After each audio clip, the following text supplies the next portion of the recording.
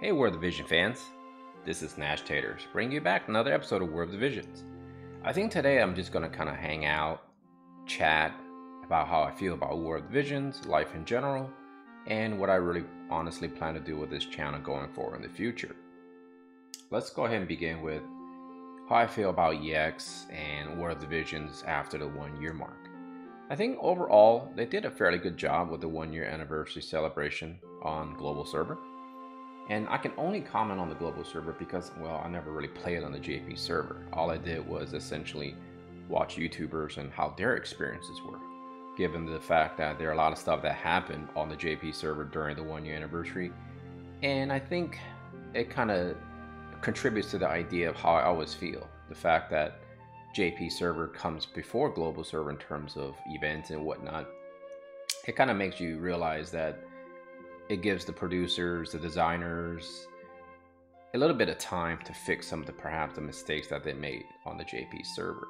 And I think I always feel blessed about that. And overall, I feel like they did a pretty good job, right? And I think the only thing I could complain about really is still the fact that I'm not a huge fan of the EX job per se, but I'm adapting to it. And I think over time, you're going to get used to it, just like any change, right? People in general don't really enjoy change. And when changes do occur, sometimes suddenly, we tend to kind of like, go against it, maybe get a little irritated, and over time, everything heals, if it was a wound in the first place. And I think overall, I still enjoy War of the Visions a lot. I love the game and the concepts, the character designs, the art, the story. Actually, I started to watch a little bit of the story towards chapter 13. I kind of just wanted to see what was all this fuss leading up to, right? It took 13 chapters, and seemingly this was part 1 of a long storyline. And in the future, we're probably going to see a lot more units, a lot more different stuff that's occurring.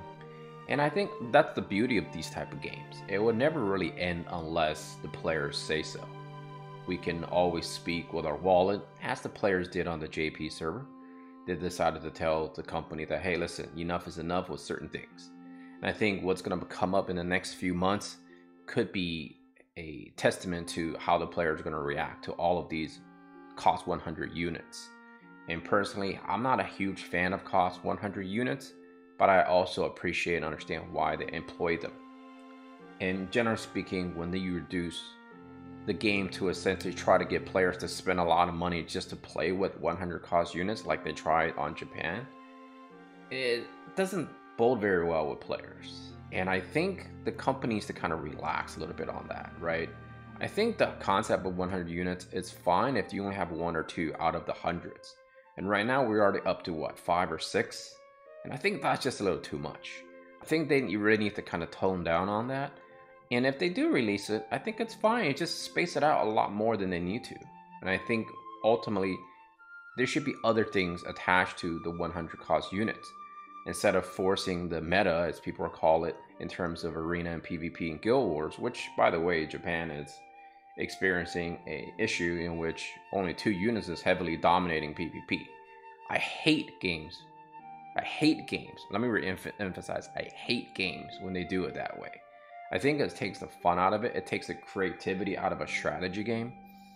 And when you do things like that, where people have to scramble to beat a composition that's only using 2 units to essentially dominate guild wars and PvP and arena, it really makes me despise PvP in general. I know global players actually enjoy PvP a lot more so than JP players. And maybe, just maybe, we'll get to deal with it a lot easier than the JP players are. But I guess time will tell on that. And I think that's all I'm really going to say about War of the Visions, to be honest. I still think it's a great game. I think I spent a decent amount of money over the course of the last couple of months. And when I looked at my credit card receipts, I realized, maybe I spent a little too much by my own standards. Maybe 2 Krakens and whales is not a huge, big deal. But to me, I realized spending on games like this that never ends, all you're essentially doing is you're trying to keep up. And I don't even know why I'm trying to keep up, considering that I just play mostly PvE. So I think that's something I also need to tweak on my own. Let's go ahead and talk about life in general. I think my life is moving towards a direction where I'm not getting any younger. So I need to start concentrating on my health, right? I need to go to the gym, and right now I'm already eating healthier, and I think that needs to be a lifestyle rather than a sort of a band-aid fix. When you just go on diets, it works for a little while, but it doesn't work for the long term, because you're going to go back to your older habits, and most likely you're going to kind of start gaining weight again. And I think for me, I just need to start living a healthier lifestyle, period. I tried it many times, it hasn't worked. And I think once you get to a happy point in your life, you have to accept the fact that, time is very limited on this planet of ours. And I think we're lucky if we live to maybe 80 or 90, right? And so for me, that's more than half. I'm more than halfway there. So I think I need to start taking care of myself more, which will lead to other things, right? Right now, I'm doing financially pretty okay, right? And I'm trying to do certain things to make sure that the second half of my life gets taken care of. And so that might mean I might work a little bit more. That might mean that I might start taking on other ventures. And so I think that's important, right? You need to have that balance in your life. And I feel like I'm blessed that I met my fiance. I'm blessed that I have the friends that I have, and I'm blessed that I have the family that I have. I don't think everyone can say that about their own life. And I do feel bad for those who are not as privileged as me. But at the same time, I feel like, I don't have sense of entitlement. I always worked hard. My parents brought us to this country, and they worked hard to provide for us. And we were never wealthy or even rich. We got to the point of comfort level perhaps when I was in middle school. And even then, it wasn't that easy for us. I didn't get everything that I wanted as a kid. And in reflections as an adult now, that's fine. Because now, financially stable, I can buy all the things that I wanted as a kid. And I think that's why nostalgia is such a big thing for me, playing this game and living my life. And now, finally, I'll go ahead and reflect a little bit about what I want to do with this channel. I think I'm treating it as a full-time job for a good bit there, And after hitting 1,000 subscribers and starting to monetize, I realized the money is not much, You have to do a lot more in order to perhaps potentially try to make a living out of it. And that could mean streaming full-time. And then watching RNJ and Diggs and some of the other YouTubers on Twitch, I just don't see myself doing that. Streaming every single day, perhaps, or 5 days a week, and you're eating in front of the computer, eating during the stream, and you always have to try to create new things and things like that. It's a full-time job. And I think given the fact that there's a pandemic going on still, I think a lot of people have that luxury of the free time to do it. But what about once life returns to some sort of normalcy? I want to start traveling again. I don't ever envision myself streaming all the time and then go on vacation and hurt myself in that sense. So in that way, I feel like I need to start treating this channel more as a hobby. And I think I've emphasized it before, but I was actually doing it. I was trying to put out videos every day. I was trying to spend a lot of time creating things and, worry about maybe streaming more than I need to and all this stuff. Playing the game maybe a little bit too much at times. And I think I need to start cutting back on a lot of those things. So I think what I'm going to do is I'm only going to put on content when I feel like it's right. And I've always said that. Like, I need to be comfortable with the content. I feel like sometimes I force content. And as a result, it hurts me and it hurts my channel. And perhaps that's what happened when I was starting to create this channel, to enjoy the channel. I know there's a lot of supporters for me and supporting the way I look at life. And there have been plenty of people who didn't want to support me. And that's fine. And that's life, right? At the end of the day, if anything, there's the learning lesson. You can't expect everyone to enjoy who you are, see the things the way you see things. In fact, just the other day, I watched someone's video about how the Gamia code, they hated it. They think it's one of the worst things in a game or something like that. And they think it's not worth it. And they think this and that. And, it's funny. It's like, I think that is a great item. And in the end of the video, that person said they're still going to get the item. So then it made me think, then why are people creating content like this? Are they just doing it just to get attention? Are they doing it just to do it? Sometimes I feel like people do things, perhaps not popular ideas or whatever, just so it can get views and so they can do things And at the end of the day, I understand why people do it. We're all human beings. We all want what? luxury items, perhaps comfort of life, money, whatever the case is. And everyone has to do what they need to do in order to either scramble, hustle, whatever you want to call it. But I don't envision myself doing this forever. I'm in my mid 40s, you know what I mean? Like, what are you guys gonna watch someone who's streaming when he's in his 50s? Am I gonna be still streaming? Actually, that probably wouldn't be a bad idea, because I'm sure there's not a whole lot of 50-year-olds streaming out there playing video games. And I think my passion and love for video games is never gonna change. I think I'm always gonna play games. Maybe that will be my little niche, you know, in the market, in the world of streaming. I actually enjoy streaming very much because I get to interact with folks.